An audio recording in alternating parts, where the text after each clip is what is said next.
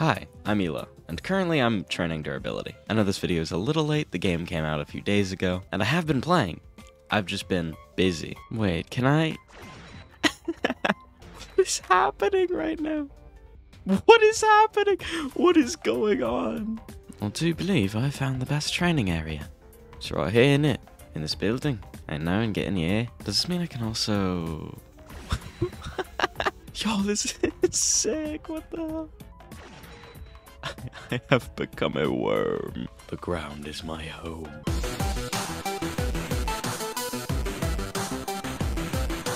However, I'm here now. I've been training. I completed a quest earlier.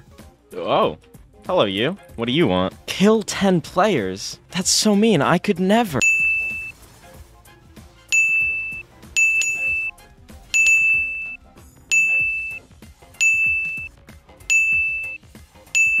Alright, what's up, sir? I'm back. Kill.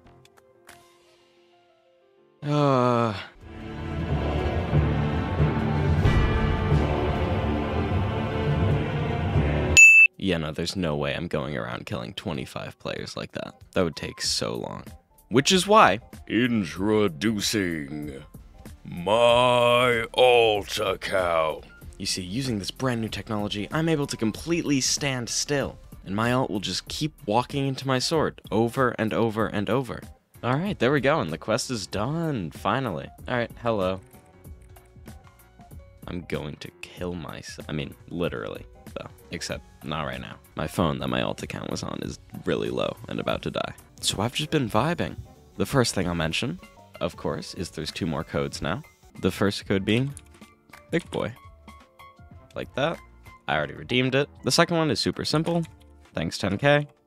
We're getting 10k likes, and once again, I've already redeemed it. The second thing is, yeah, you may notice I only have legendary champions at the most. It's like, oh yeah, you could be getting mythical ones. You have 37,000. No! You see, recently, Kelvin leaked this new pet that's coming out. That, my friends, is Sid Cogino from The Eminence in Shadow, aka one of my favorite characters of all time. Assuming that he's going to be a secret unit, I am saving up for that. I'm also assuming that Gilgamesh, which I know exists because I saw Kelvin using it. It was in the beta testing version, so I don't know if it exists yet, if it will exist, what. It could be the secret unit already. But either way, what I really want are secret units, apparently. I don't know what Sid is going to be. I don't know if he's going to be secret. I don't know if he's going to be mythic. I don't know if he's going to be legendary. All I know is that I'm not rolling until they add him and I figure it out. Meaning, until then, I will be saving up my gems. I want Gilgamesh and I want Sid. If I got them, that means I'd have 2 of my favorite characters in this game already. And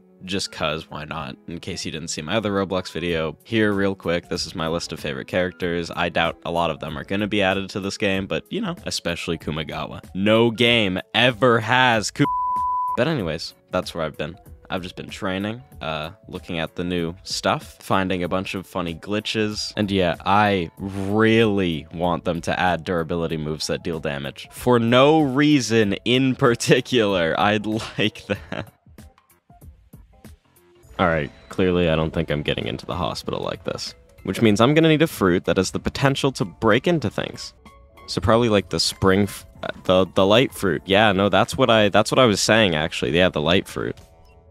Also, recently, I've been seeing a lot of people doing, like, tier lists or ranking the game passes, and I, Elo, the fellow normal citizen that is not a massive YouTuber, am here to tell you the objective, true best gaming passes. Just going through them in order. ×2 coins, really good. If you're going to be playing and AFKing a lot, your coins per minute will be doubled. So right now I'd only be getting 1,000 coins, but because of it, I'm getting 2,000, which makes it really useful if you're AFKing a lot to upgrade things really quickly, because you can just leave it on overnight and suddenly you'll have a bazillion coins. The second objective best one is ×2 gems. Again, normally you don't get many gems, so getting a little more is still useful. Plus, both of these are good if you plan on buying these, because they also double these. So say you were buying the 300k coins. If you have double coins, this would be 600k.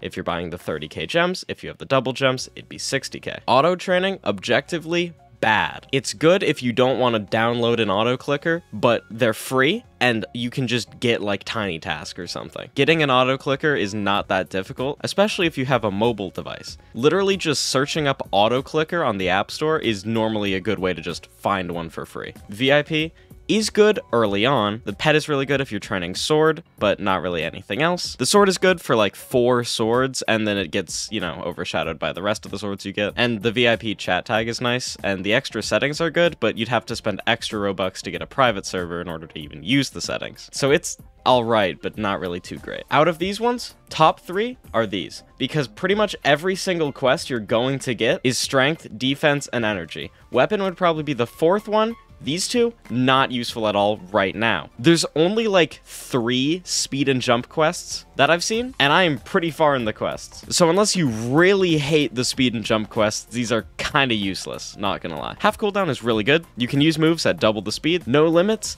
not great unless you're gonna be AFKing a lot and plan to upgrade one stat a lot. Like, it's good for me.